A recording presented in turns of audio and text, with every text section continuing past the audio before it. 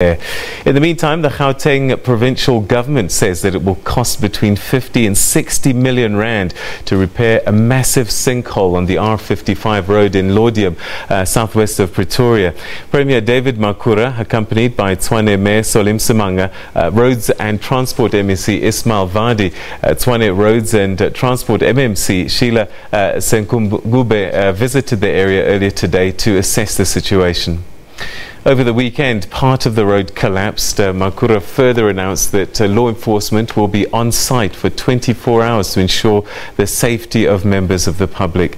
It's not clear at this stage as to when the road will be fixed and reopened to traffic. Residents and motorists are advised to exercise extreme caution in the area and not to stop to view the sinkhole. This road, R55, is a provincial road.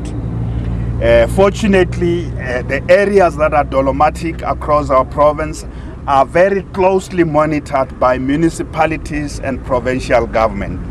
If it's roads, the Provincial Department of Roads and Transport monitors those areas very closely, working with their counterpart in municipalities.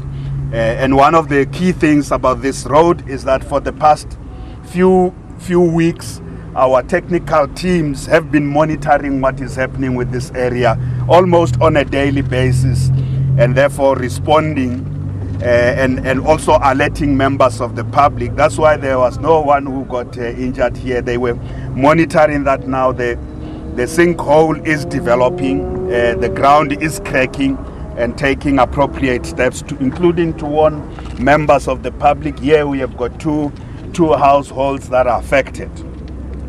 The Provincial Department of Roads and Transport is going to fix this road. It will cost us between 40 and 50 million rands. These are very, very huge costs to the city. The team have ensured, have told me that the bulk services, at least at the moment, are not in any way going to be disrupted. So that is something that we are at least a little bit relieved about. But we have been ensured again, or assured, that the houses themselves will not in any way be in any danger, and should anything begin to develop, we'll then be able to then deal with that. We need to make sure that we have now a proactive method of detecting this sinkholes, or the potential of the sinkholes, and how we can then proactively start to treat them. We have been talking to the experts who have told us of a technology that is now available in terms of detecting, but it's going to be an expensive exercise. It's going to be a tedious exercise because now already people have belts, so it's not easy to be able to then deal with those exercises. But we have to do what we have to do to ensure that we protect not only their lives but the properties of the people that find themselves in this belt, which is a dolomitic belt in Tshwane.